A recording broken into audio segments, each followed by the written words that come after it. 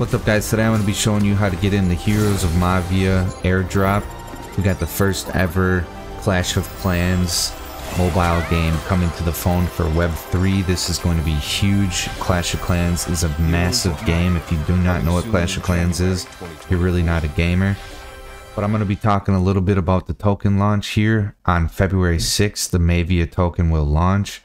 Exchange and listing partners to be announced in the coming days. The game just became available yesterday for download. So I'm going to be going over how to get into the airdrop program, the Season 1 Pioneer Airdrop Program. Basically, once you come to the Mavia.com, you're going to see at the top of the screen tokens.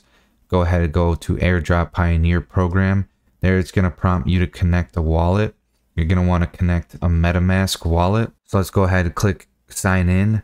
You can use Coinbase Wallet, Trust Wallet, Connect Wallet, or the OKX wallet.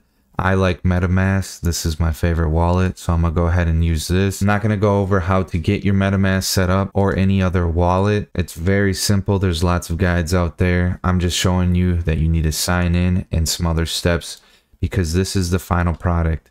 You need your game to say download game and synced account to have the little hourglass icon. Also, it needs to say pending Mavia here. All you do is click on game, get it on Google Play or your App Store on Apple, download the game, sign in with your Google account or sign in with your Apple ID, whichever Google or Apple ID that you use to sign in on the game.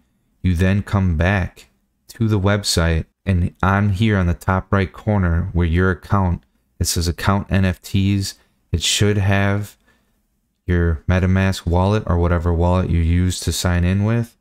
It should be saying right here, but down here it says my account. You click on this and this will prompt you to sync your Google account or your Apple account. This is very essential to do. Once you sync this, that's when you go on back to tokens airdrop. That's when you can download, verify that you've downloaded and synced your account. Only after you have clicked on accounts NFT, went down to my account and clicked on this and synced the account that you used to sign up for the game, download the game, sync your account, then come back over to the Pioneer program for the airdrop and verify that you've synced your account. From here, we only have a few more days. It's basically download the game, play it a little bit, and you're eligible. There's no requirements. There's no quests. There's no missions. There's nothing that you have to do besides play the game.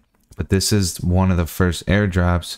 As you can see, there's land staking and other seasons that we have to look forward to as well. Also, this is how you stake your NFTs. If you have any land, you can start staking your NFT land. Right now, the Heroes of Mavia Land is going for around $2,100. Land gameplay is really not introduced fully into the game yet. There's still lots more to come with the game. This is early access to a Clash of Clans type game. The only problem I see is that Heroes of Mavia is attempting to compete with a game that is already extremely successful. It's like trying to create Fortnite for Web 3. There is a demand for these types of games in the Web 3 gaming space right now, as everybody needs a game to play. But again, what's going to be bringing in mass amounts of Web 2 gamers over into this game when they can just play their Clash of Clans account that they've had for 5-10 years now? Either way, I think this is something to follow and look into. I'm going to be playing this and I'm looking forward to starting a guild. Juice team all day. Make sure you come on over to the Juice Gaming team. Give us a follow here. This is where you can find the latest and greatest in blockchain gaming. I'll see you guys in the next video. Peace.